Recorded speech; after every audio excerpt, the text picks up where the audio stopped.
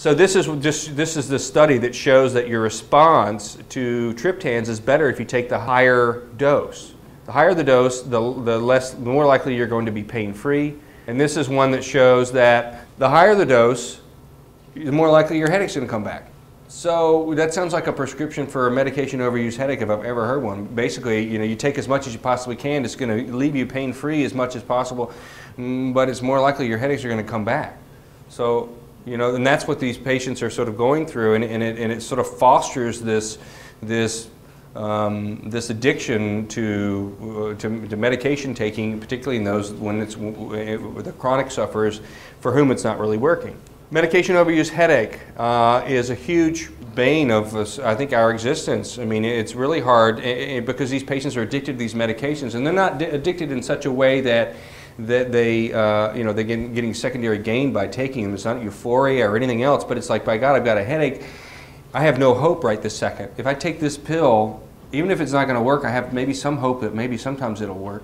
So you get into this habit, and so if there's ever a headache, that comes on, you feel like if you don't take something, then it's like shooting yourself in the foot. So these medications, I mean, I've had a patient recently that came in that took Anacin. She took 12 Anacin every day.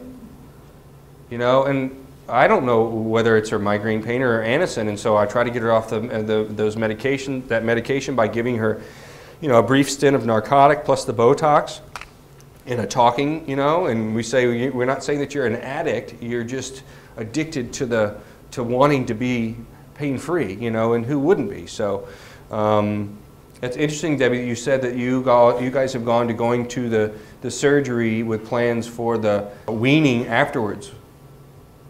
That's really interesting, because prior to that, every time we've had 2 surgical symposium in Cleveland over the past 2 years that Dr. Guyron and Dr. Reed have put on, along with Dr. Kriegler, and now an ENT surgeon that works there at the University Hospital.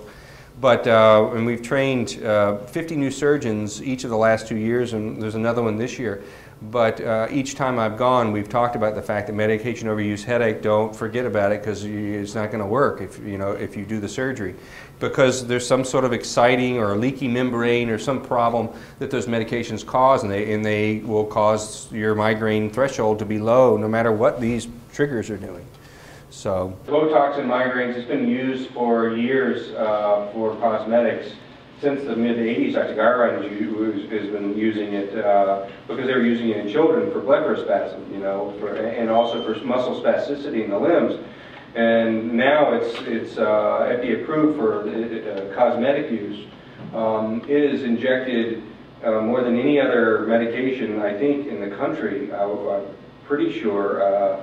Certainly, as far as cosmetic procedures, it's the #1 procedure. And to date, there's still been no systemic ill effects from cosmetic Botox. You've heard about a few deaths lately that they've got out in the literature, and I think it's the wrinkle filler lobby that's getting that in the literature, because those compete. But the Botox deaths that they've had have been in kids that have gotten like 600 units.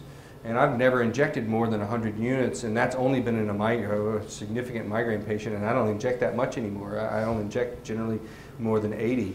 So, and that's what a lot of cosmetic patients are getting, 60 and 80 units of Botox all the time, without any reported systemic ill effects of that. So I think Botox is a very safe medication. I think it is a toxin, but and you can spin that however you want. There have been reports of Botox working in the literature for years, little snippets here and there in different types of literature. They did do a study looking at Botox and comparing it to placebos, and it was no offense, but it was put on by neurologists. And when they injected the Botox as a bandana all the way around the head. Or what was your other way? Follow the pain. Oh, it hurts here? Okay, I'll inject there. Absolutely no regard to the underlying anatomy, to where the nerves were, to where the muscles are, and where the nerves are exiting through those muscles. I presume the theory was that if you injected it under the scalp, that it somehow leaked into the brain, right?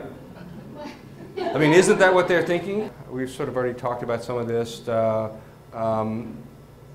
Basically, it all began with cosmetic Botox and people getting relief with their headaches, and then also the surgical version of brow Botox is a brow lift, and those patients were also coming back saying, I haven't had a headache in 2 years and I like my brow.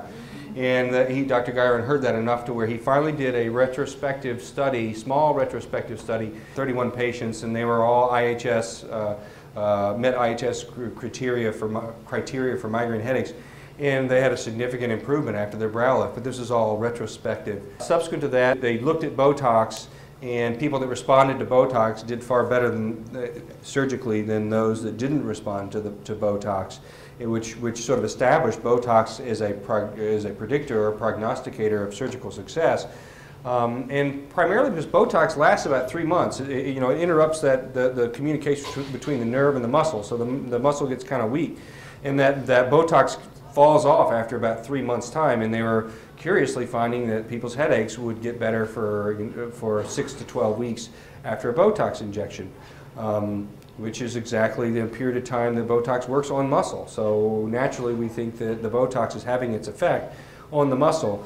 There may be some effects in the nerve. They have shown that it does go down the axon, I believe, but in terms of what it does, no one really knows, or if it does anything inside the brain. Finally, the prospective randomized trial comparing 4 zones of surgical treatment is a paper I'll get to called Comprehensive Treatment of Migraine Headaches, and it was quite an impressive study. And then this last one here is the placebo sham surgery, which is now finished and up for publication. It's been presented to JAMA, and they turned it down. It's now being presented to Headache, and it's remarkable data. We've talked about this. The temporalis impinging on the zygomaticotemporal branch of the trigeminal nerve, which is a tiny little nerve right here. It's a nerve that when cosmetic surgeons do brow lifts, they cut it all the time. I mean, it's like the size of a hair, and its sensory distribution you can't even really find. But in migraine patients, it's quite an important nerve, and that's the only nerve that we remove. People think, oh gosh, you remove these nerves. But this particular nerve, that is done, but it's something that is, I'm sure a lot of cosmetic surgeons don't even know its name, or they're not even sure it's a nerve, really, when they go by it. The occipital semispinalis capitis impinging on the greater occipital nerve, that's a pretty big nerve back there. It does a lot of sensation at the back of the scalp, and that nerve is preserved, and I haven't had a single person come back and say they have permanent numbness in the back of their head. The nasal septum and turbinate complex, it's generally people have airway breathing problems. It's a common operation for deviated septum and for sinusitis. That's the 4th site. The first, which is not up there, is the supraorbital supratrochlear nerves, which are coming through right through the frowning muscle, which is where the whole brow lift thing comes in. This is a comprehensive surgical treatment of migraine headaches. Came out in January of 2005, plastic reconstructive surgery, and basically showed 82 out of 89 patients had at least 50% reduction in severity, duration, or frequency. 31 out of the 82 patients had complete elimination of headaches with a follow-up of just over a year, and now you have what? Don't you have 4-year data on these people? 5-year data. And what kind of recurrence rates do you have? Because I didn't have that. Really no recurrence rates. So it seems to be working pretty permanently, as long as if you think 5 years is permanent, which I do.